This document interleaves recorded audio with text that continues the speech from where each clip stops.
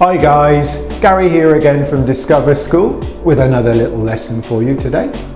Today I'm going to talk about transport prepositions, specifically on, in and aboard, because there quite often is a bit of confusion about this in terms of whether you're in something or on something. So I'm just going to try and clarify that for you a little. So a preposition is a word that tells you when or where something is in relation to something else. Okay, so the prepositions of locations of in, on and aboard are a little more complicated than basic prepositions like behind or above, for example. Sometimes location prepositions are logical.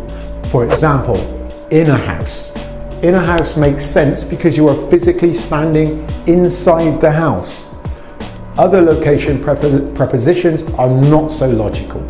For example, on a bus means inside the bus rather than standing on top of it like it implies.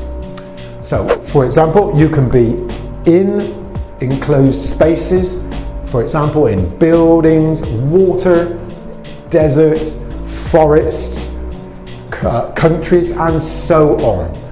You can be on a surface, on a road, on the corner, on a mountain, an island, etc, etc. The stairs, you can be on those. And aboard really is a little more narrow. So for example, it's a formal word, aboard, which we'll just talk about in just a second, but it basically means aboard normally relates to boats, aeroplanes and trains, to be aboard. So, a general rule which you might like to remember, which you might find helpful, as a general rule, if you have to sit in the mode of transport and you can't walk around that mode of transport, then you are in and not on.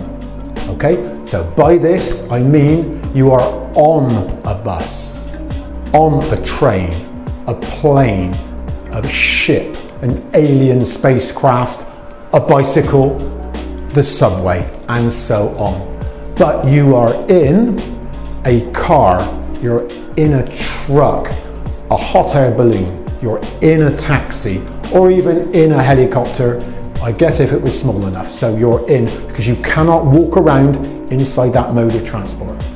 Now aboard, as I mentioned, aboard is a very formal word that can be used for a train, a plane or a ship.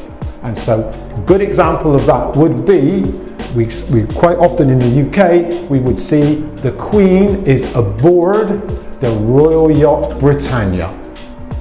So it's very formal word, aboard, and you wouldn't use it very often, but certainly in relation like the Queen or maybe politicians, whatever, presidents, etc., you would see that they were aboard wherever they're going, aboard their plane.